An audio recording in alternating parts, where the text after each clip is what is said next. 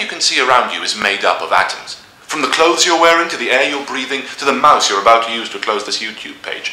Even the pixels on your screen representing the cursor are made up of atoms. You can't get away. Atoms consist of electrons, orbiting a nucleus made up of protons and neutrons. Now, for very many years, the nucleus was thought to resemble a bag full of marbles, with every particle exerting a force on every other, but with the whole still retaining some collective properties. Then, in 1963, Maria Goeppert Mayer and Johannes Jensen were awarded the Nobel Prize for proposing that the nucleus, in fact, consisted of a solar system model, with protons and neutrons themselves orbiting a central point. Sharing the Nobel Prize with them in that year was Eugene Wigner, whose theoretical work on particle symmetries was not directly related, but provides much of the mathematical underpinning for the way we look at the nucleus today. 1963 was only the second year that a woman was awarded a share of the Nobel Prize for physics, but Maria would probably not have made too much of that. She was a scientist, first and foremost, and from childhood was determined to fulfill her potential in an extremely male-dominated field.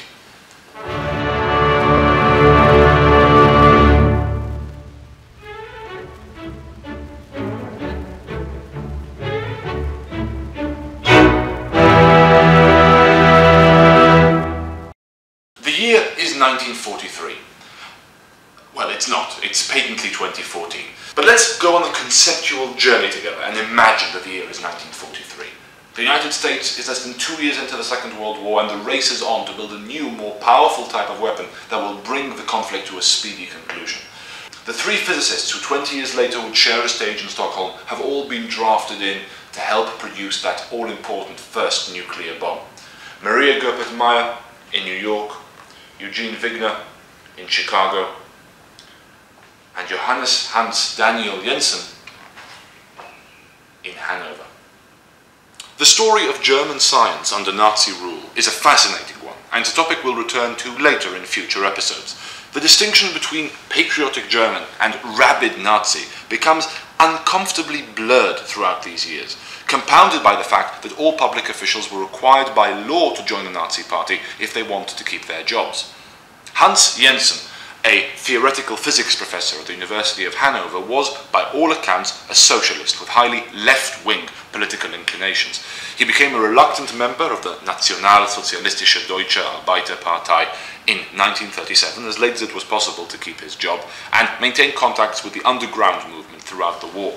According to Michael Frayn's play Copenhagen, he is portrayed as a concerned German, keen to smuggle information about the burgeoning nuclear project out of the country. Unfortunately, Jensen's reputation as a socialist meant that he was excluded from the inner circle of German nuclear engineers, often called the Uranverein, or Uranium Club, a group that included the future Nobel laureate Werner Heisenberg, and so Jensen would not have been privy to any information worth smuggling. After the war, the need for experienced professionals to help rebuild Germany meant that in many cases problematic wartime behavior was simply swept under the rug. Jensen's track record soon rehabilitated him in the eyes of the authorities, however, and he retained his position at Hanover. It was in this capacity that one day while shaving he had the insight into the structure of the nucleus that would win him the Nobel Prize, an insight arrived at almost simultaneously by Maria Goeppert Mayer on the other side of the Atlantic. Goeppert Mayer and Jensen had a surprising amount in common. Not only did they share the same Nobel Prize for work they carried out at the same time, but their birthdays were just 3 days apart. According to Joseph Ferry, Jensen would sign his letters to her, "Your twin brother." But as Ferry also claims they shared a birthday, I'd take that with a pinch of salt. Maria was also a German national, born in what was then the German town of Katowice, now in southern Poland and called Katowice. She was descended from 6 generations of professors on her father's side, and from a young age was determined to be the 7th. When her family moved to Göttingen in 1910, the 4-year-old Maria found herself at the beating heart of the physics universe. Anyone who was anyone in the emerging discipline of quantum mechanics either taught or studied at Göttingen in the interwar years, and as many of them were friends of her parents, the young Maria got to meet them all. It wasn't long before she decided she wanted to study mathematics at the university, and even though her school shut down a year before it had finished preparing her for the entrance exam, she passed with ease. Or rather, she passed with A's. Soon after starting her mathematics course, however, the future Nobel laureate Max Born invited her to attend one of his physics seminars. She was hooked, later saying, "Mathematics began to seem too much like puzzle solving. Physics is puzzle solving too, but of puzzles created by nature, not by the mind of man." Apart from one term spent at Cambridge, she would remain at Göttingen until completing her doctorate in 1930. Eugene Wigner, who alongside Goeppert and Jensen would be the third recipient of the 1963 Nobel Prize, described her thesis as a masterpiece of clarity and concreteness. It was later in the same year that she married Joseph Mayer, an American physicist who was boarding with the Goepperts while completing his studies at Göttingen.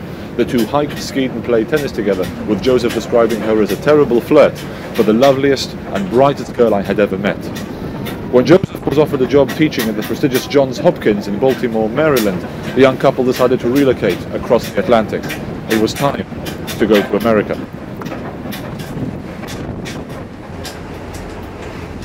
Life in the New World at first proved disappointing for Maria. Employment laws in the years following the Great Depression meant that only one spouse could be employed by a given institution, and so the highly qualified Maria Goeppert Mayer was forced to accept a voluntary position as an assistant in the Johns Hopkins Physics Department.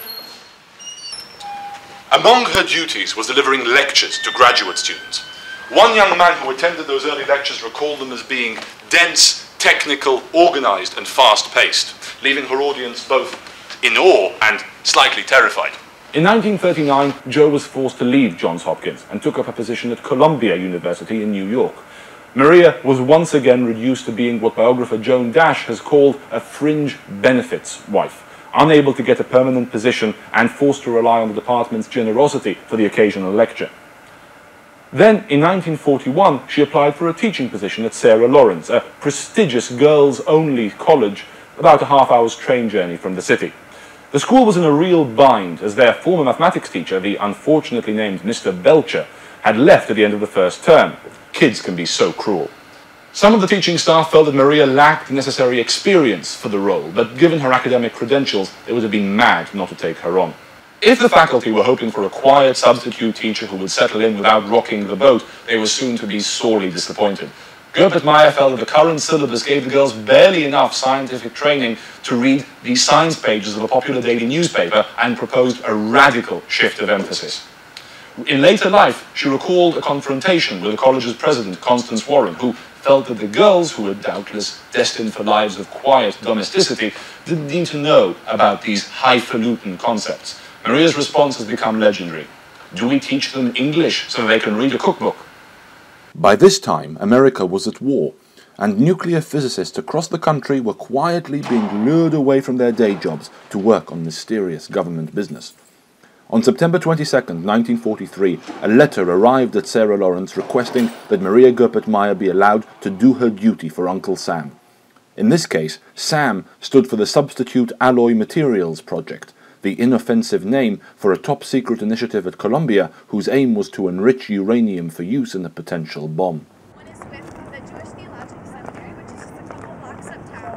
Maria was now working on the outskirts of the Manhattan Project, the code name given to the American attempt to build an atomic bomb.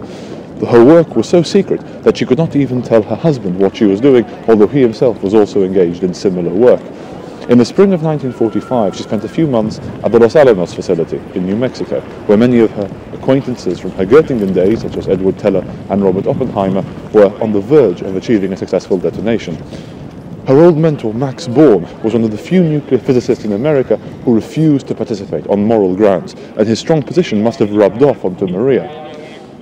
She had mixed feelings about her involvement throughout the war, and according to her biographers, would later take pride in having played such a small part in the project.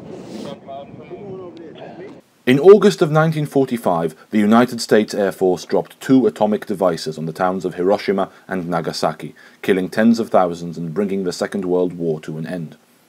With their wartime projects disbanded, Joseph and Maria were at a loose end, and decided to move the family, which now included 2 young children, to Chicago. There, Maria once again undertook voluntary teaching work with her wartime supervisor, Edward Teller. Their timing was impeccable. 4 months later, in July 1946, the government opened the Argonne National Laboratory on the outskirts of Chicago. The ANL, as it is still known today, had as its mission research in basic science and the development of peaceful uses of nuclear power. Someone with Maria's experience was quite a catch, and she was immediately offered a position as senior physicist in the theoretical physics division of the laboratory, her first tenured research role since coming to America 16 years earlier. At Argonne, Maria worked alongside Teller in answering one of the most fundamental questions in science. Where do the chemical elements come from? Atoms of each element are made up of negatively charged electrons spinning around a nucleus, containing positively charged protons, and neutrons, which, as the name implies, carry no charge. Atoms with the same number of protons but different numbers of neutrons are called isotopes of the same element, and can sometimes have very different chemical and physical properties. As part of her job at Argonne, investigating the origins of the chemical elements, Maria was examining the list of all known stable isotopes and noting how many protons and neutrons each one had. What she soon noticed was that the same numbers kept cropping up. These numbers were 2, 8, 20, 28, 50, 82, and 126. And for some reason, having either protons or neutrons in these quantities was a guaranteed ticket to nuclear stability. These numbers had been known about and had gone unexplained for some time. Physicists found them so irritating that they disparagingly referred to them as magic numbers, owing to their unknown origin, an appellation which has stuck to this day. Atoms with magic numbers of protons or neutrons were themselves said to be magic, whereas any atom that had a magic number of protons as well as a magic number of neutrons, and was even more stable, was said to be doubly magic. Tin, the element with a magic number of 50 protons, for example, could exist in any of 10 stable isotopes, whereas antimony, with the unmagic number of 51 protons, only had 2. Likewise, there existed 5 different atoms that had the magic number of 50 neutrons, whereas there was only one that had 51. The reason for this pattern had eluded scientists ever since the 1920s, when a German physicist by the name of Elsasser proposed an intriguing hypothesis.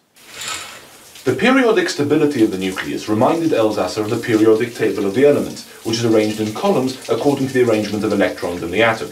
Electrons orbit the nucleus in concentric shells, which are at their most stable when completely full. In fact, those elements with completely full outer shells, such as those over here on the right-hand side, are so stable that they barely interact with any other atoms, a supercilious attitude which has earned them the nickname of noble gases. Now, I don't want to be rude, but could you please get out? Elsasser went out on a limb and wondered if a shell model of the nucleus, with neutrons and protons travelling in orbits just like the electrons did in the atom, could help explain away the magic numbers. The idea that neutrons and protons could also be travelling in orbits, however, seemed absurd. To use a famous analogy, if electrons travelled in orbits the size of this hall, then the nucleus would be the size of a fly at the centre. How could particles trace out coherent orbits in a space so small without constantly colliding with each other? The answer to that can best be explained by thinking about a hotel. Each room can only accommodate a certain number of guests before it becomes full. Once all the cheapest rooms are taken, the next guests have no choice but to check into one of the more expensive rooms instead. In this context, the hotel's price brackets can be thought of like shells. The cheaper rooms at the center of the nucleus will fill up first, and only once they have no other choice will tourists be willing to jump up to the next bracket. That means the hotel will be at its most stable when a given price bracket is full. Nobody staying in the hotel feels like they're being overcharged for their room, and no new guests are going to want to be the first ones paying more than they need to. Elsasser's proposed model for the nucleus hotels was promising.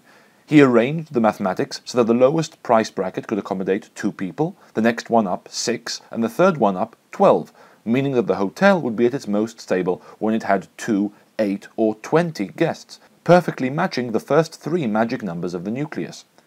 According to Elsasser's blueprints, however, the next numbers should be 40, 70, and 112, meaning that as tempting as the shell theory was, it just didn't tally with the experimental evidence. Clearly, a different model was needed to fully explain the structure of the nucleus, which is where Maria Goeppert Mayer comes in. Now, epiphanies are often hard to pinpoint in the moment they happen. Many of the great scientific eureka moments are tidy fictions invented after the event to give journalists and communicators like myself an easy way into the story. In this case, however, less than a year after Maria had begun examining the question of magic numbers, there appears to be little controversy over what actually took place. Excuse me for one moment. Hello? In early 1949, Maria was presenting her results to Enrico Fermi, one of the inventors of the first nuclear reactor and a senior staff member at Argonne. Hello, who is this? She and her husband Joe were in Fermi's office when Fermi was suddenly called out to answer a long-distance telephone call. Oh, I see what's going on. Clever. Just as he was about to leave the room, he turned and asked what he thought was a throwaway question. When he came back to the office less than 10 minutes later, Maria was convinced she had solved the problem and began throwing suggestions at Fermi with her usual rapid-fire delivery. Hold on, you haven't even said what the question was. Fermi, who preferred his physics delivered slowly and calmly, smiled and said, "Tomorrow, when you are less excited, you can explain." What was the question? Hello? Hello? What was... Hi?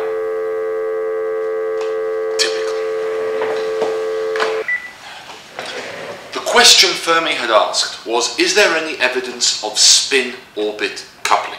In other words, does the spin of each individual neutron and proton around its own axis interfere in any way with its orbit around the nucleus? The simple answer is yes. Very much so.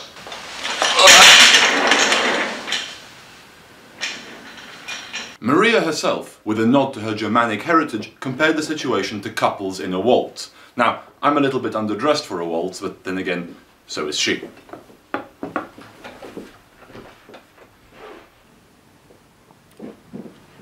If all the dancers are moving in a clockwise orbit around the room, any couple also spinning clockwise is going to have a much easier time keeping balanced than a couple spinning in the opposite direction. This means the nucleons whose spin lines up with the direction of their orbit will be much more stable and harder to dislodge, the equivalent of a guest staying in a cheaper room. What Maria's model had done was split each room into two, representing the two possible spin states of each nucleon, and thereby forcing hotel managers to rearrange the price brackets accordingly. Sure enough, once this little tweak was added to the nuclear model, the magic numbers emerged exactly as needed.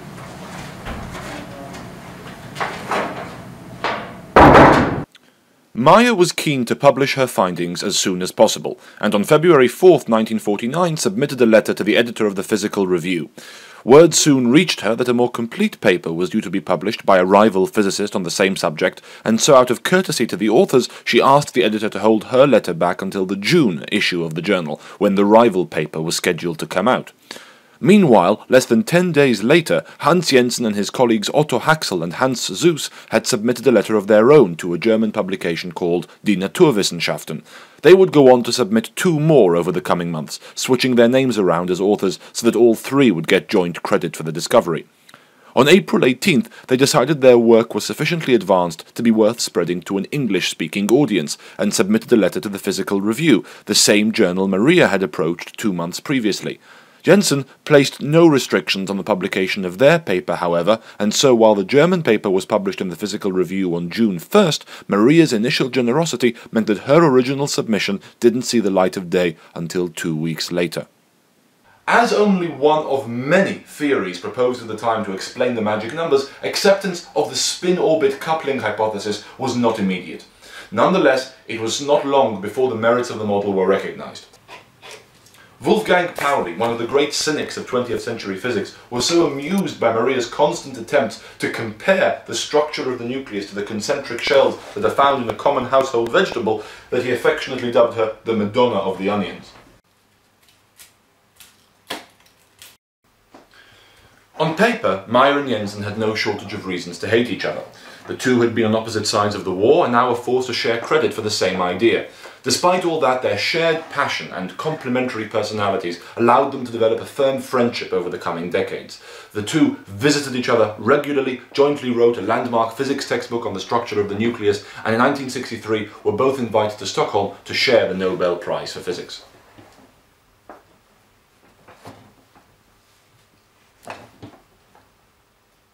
Much has been made of the media coverage that Mayer's prize received. By 1963, Maria and Joe were living in sunny California, where Maria was a professor at the University of San Diego and one of 12 Nobel laureates across the faculty of the University of California. This is a blow-up of the front page of the San Diego Evening Tribune, one of the Meyers' local papers, dated Tuesday, November 5th, 1963, kindly sent across to me by staff at the San Diego Public Library. As you can see, the headline chosen to accompany the announcement of Maria Goeppert Mayer's Nobel Prize on the front page of the paper is SD Mother wins Nobel Physics Prize. Now, I haven't had the opportunity to examine all the Heidelberg papers to see if there's an equivalent announcement for Jensen, but I'm willing to bet that childless local man wins Nobel Prize, or the German equivalent, will not be the way any of them chose to cover the story.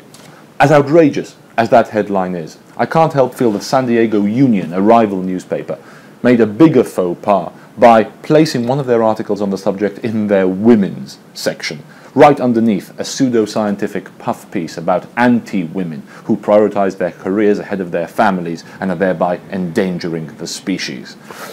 In the long and glorious history of the Nobel Prize, only 44 women have had the opportunity, 13 in literature, 15 in peace, 10 in medicine, 1 in economics, 3 in chemistry if you exclude Marie Curie, who also was one of the 2 in physics. But the absurdity of the ratio doesn't end there. Both Marie Curie in 1903 and Maria Goeppert Mayer 50 years later won only a quarter of their respective Nobel Prizes for their contributions to physics. Of 113 prizes awarded to 195 individuals in the years of the Physics Nobel Prize, only 1/2 of a prize was awarded to women.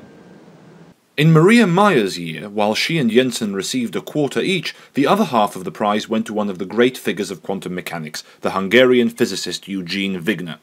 Wigner has been described by all who knew him as one of the most polite, courteous and self-effacing men they had ever known.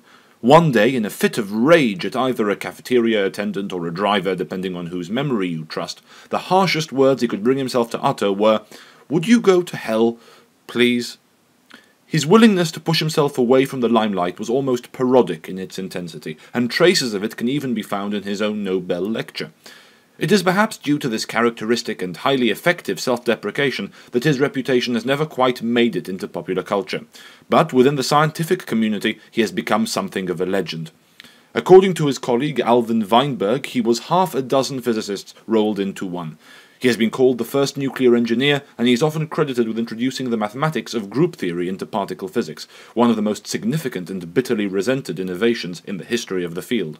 His presence has even been felt in the shadows throughout this story, lurking beneath the surface but never quite visible. In the 1920s, Wigner was one of the young men working alongside Maria Goeppert Mayer in Göttingen, soaking up the unique atmosphere on the front lines of the quantum revolution. In the 1930s, Wigner was the one who coined the term magic numbers to refer to this baffling sequence. And in the 1940s, he and a friend drove out to Albert Einstein's holiday home in Rhode Island and persuaded him to write a letter to President Roosevelt outlining the importance of nuclear energy, kick-starting what would become the Manhattan Project. Perhaps owing to this multiplicity of achievements, Wigner's Nobel citation is one of the vaguest on record. It simply says he won the award for the discovery and application of fundamental symmetry principles. The details of those symmetry principles go beyond the scope of this episode and indeed most physics degrees, but we'll return to them in context in a future episode. Wigner had to wait nearly 30 years for his most significant discovery to be deemed worthy of the Nobel Prize. Jensen and Goeppert Mayer had to wait 14. Such long intervals are common among the scientific Nobel Prizes, as the reputation of the Nobel Foundation itself would come into question if it rewarded work prematurely. This can be hard to square with the provision in Alfred Nobel's will that the award go for work that had been carried out in the preceding year. One year when the Nobel Committee came close to matching this speedy turnaround time was in 1930, when the prize was awarded for work published only 2 years earlier, and was described by some as the first experiment to prove the validity of quantum mechanics. The circumstances were exceptional, as was the individual who benefited from them, an Indian physicist who was the first to explain why the sea is blue. But don't feel you have to wait a whole 2 weeks longer to enjoy more 66mm wide. There are 3 great episodes already up on the YouTube channel, and plenty of allegedly humorous shorts for you to sink your teeth into while waiting for those dancing cat videos to buffer. Thank you so much to all those of you who have watched and subscribed so far. We've crossed the 400 views mark, so only 2 billion more to go to beat Gangnam Style. Yes, it's been nearly 2 years and Gangnam Style is still the most watched video on YouTube. There's a Nobel Prize in store for anyone who can explain that. You can subscribe below or follow us on Twitter for regular updates, or you can be charmingly retro and visit the WordPress site. I've seen the Google Analytics and I know at least one of you likes to drop in. Until next time, take a reasonable amount of care and peace to a certain extent out.